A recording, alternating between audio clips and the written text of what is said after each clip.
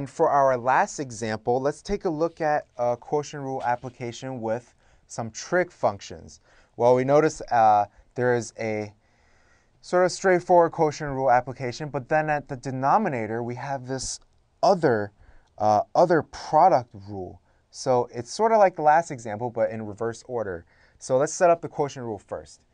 If our u equals sine of x and our v equals cosine x times x squared plus tangent of x, well, we can say that our du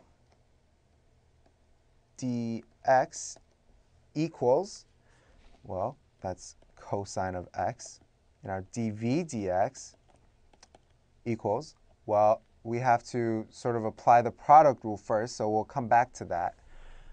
And we'll just leave the term as dv dx. So let's find the derivative of f of x. F prime of x equals derivative of u, so du dx, cosine of x, times the bottom portion, cosine of x times x squared plus tangent of x, minus dv dx, which we don't know yet, so we'll just plug in dv dx, times the top portion, u, which is sine of x. And that all gets divided by cosine of x times x squared plus tangent of x squared. So now all we're left to do is to find this dv dx term, which we can find dv dx. Well, let's say our a equals cosine of x, our b equals x squared plus tangent of x. So by applying the product rule, we know that the derivative of v equals derivative of a, which is negative sine of x, times the second portion, b,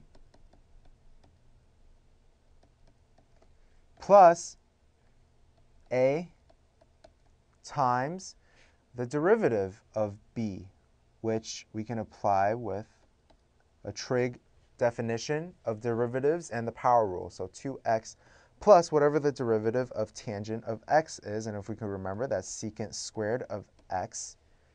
So then we just take this expression and plug it in right here. So once again, we can multiply everything out or realize that we have to plug in a pi term. So we just do it directly. And after quite a bit of arithmetic, we should arrive at the conclusion that the answer is 1 over pi squared.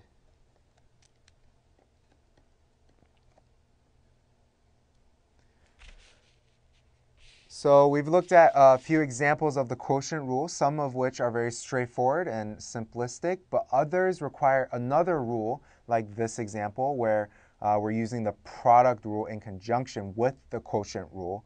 And it does get a little more complicated, but as long as we stick to the rules and their definitions, we should be able to solve any type of problem.